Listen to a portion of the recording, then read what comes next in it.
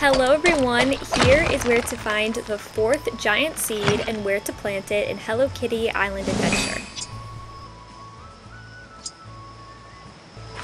Once you've collected the giant seed from this area in the Merry Meadow, you will want to take Kuromi as your companion or use a thermal potion. And this is how we're going to reach the plot of dirt where we're going to plant the giant seed. It is a little bit of a jump to get to the area where you want to plant the giant seed, and I've never been able to do it on my own. I've always needed Kuromi or a thermal potion. Once you get her as your companion, you're going to want to go to the Meadows Critter Corral. And you're just going to climb straight up this green area, kind of looks like a beanstalk, to where the puzzle room is. Then you're just going to jump, and by using Kuromi, you do have a little bit of a boost onto this platform, and that is where the beanstalk is located.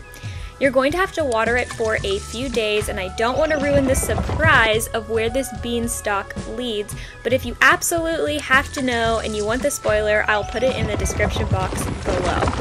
Thank you guys for watching this video. If you want more Hello Kitty Island Adventure tutorials and content, please subscribe to my channel and stay sweet.